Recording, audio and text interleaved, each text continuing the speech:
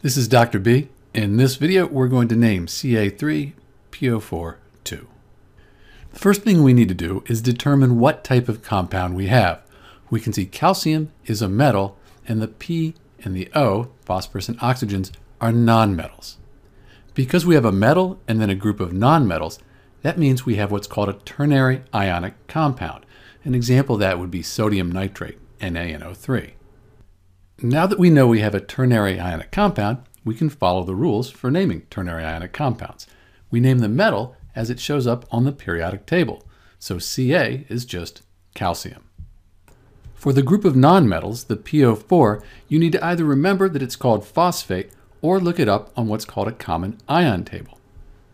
As we look through the table, we can see that in the third column we have the phosphate ion, PO4 3-.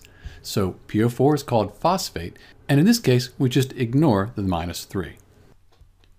So we have our calcium already named, and we just looked up the PO4 that's called phosphate. So the name of this compound, the Ca3 PO4 2, is calcium phosphate. We could also represent this, instead of a formula, as a Lewis structure. That might look something like this, where we have those 3 calcium ions and those 2 phosphate ions. And you can see there's 3 negative charges, just like we saw in the chart, the -3.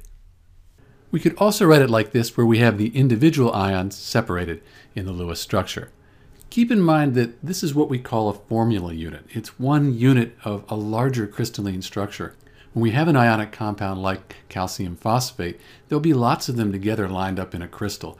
Or if they dissolve in water, they'll spread out with the Ca2 pluses separate from the PO4 3-. So this is just a representation of how we might think of one unit of calcium phosphate. This is Dr. B with the name and Lewis structure for calcium phosphate, and thanks for watching.